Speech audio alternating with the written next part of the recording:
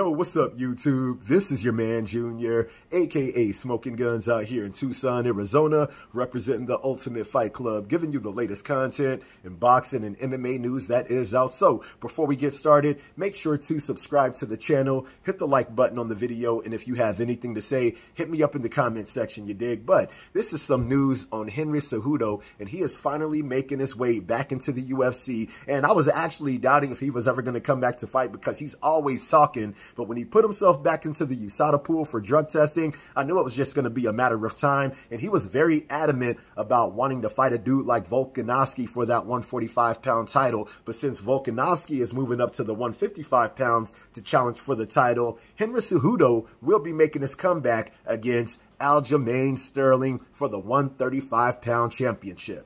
Dude, you can't friggin' beat that right there. That's going to be a sick-ass damn fight. But this is coming out in MMAnews.com, where it states, Aljamain Sterling versus Henry CEJUDO, now targeted for UFC 287. And in this article, it goes on to state, the UFC is reportedly targeting Aljamain Sterling versus Henry CEJUDO for UFC 287 in April. It also goes on to state in the article, UFC 287 takes place Saturday, April 8th, 2023. There is currently no main event or location confirmed for the event.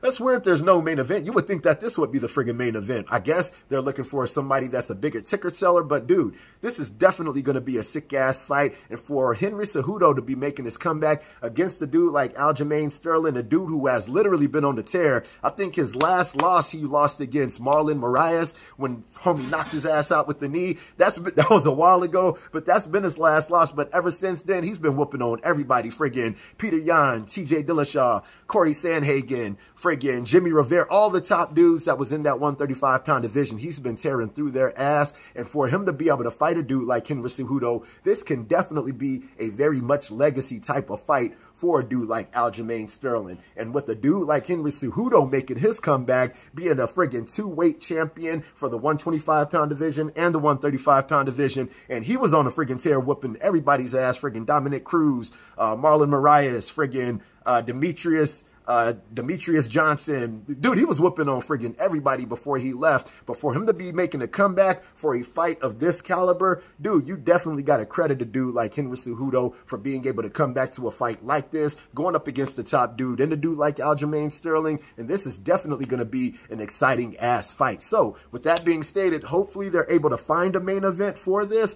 But with this, I'm guessing it's going to be the co-main event. I'm hoping that this is just going to be a sick ass fight card all around, you guys. Okay, so with that being stated, I hope you guys like the video. If you guys like the video, make sure to hit the like button. If you're not subscribed, make sure to subscribe to the channel. And if you have any kind of questions, any kind of comments, hit me up in the comment section and I'll be sure to hit you guys up. All right, so I hope you like the video.